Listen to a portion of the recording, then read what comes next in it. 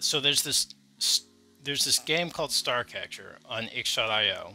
Link is down below, and it's a great game. One button press. It's a weird like platformer, which I thought was pretty fantastic.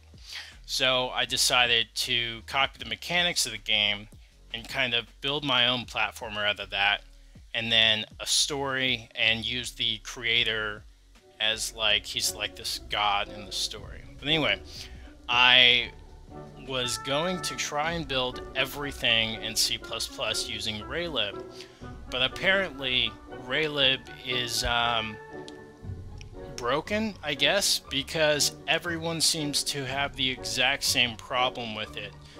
There's compiler issues, and they can't get Raylib to work or whatever. So I was just like, okay, I'm done with this.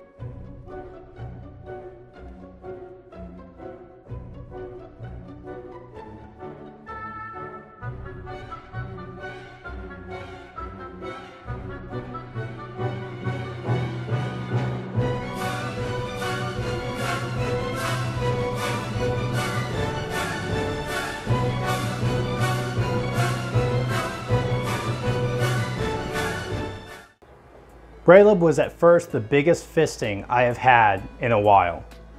It took me 9 months to get it working, and the problem the entire time was VS Code.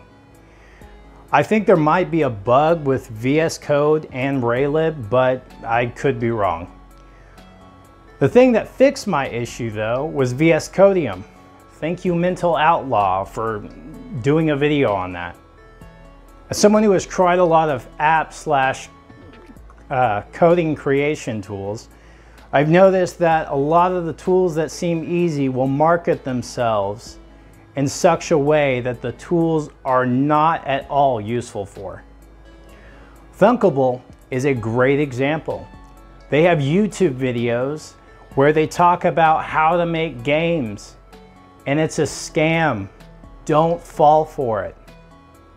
Raylib is not exactly a scam, but the fact that they have constant issues with compiling should tell you that they should be a little bit more honest when downloading and installing.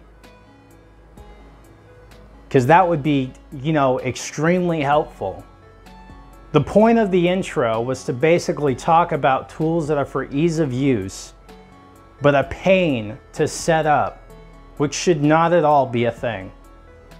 C++ is a bit different, as there is a build script, a make file, and a CMake that you might have to worry about, and you basically have to deal with those things, one of those three things.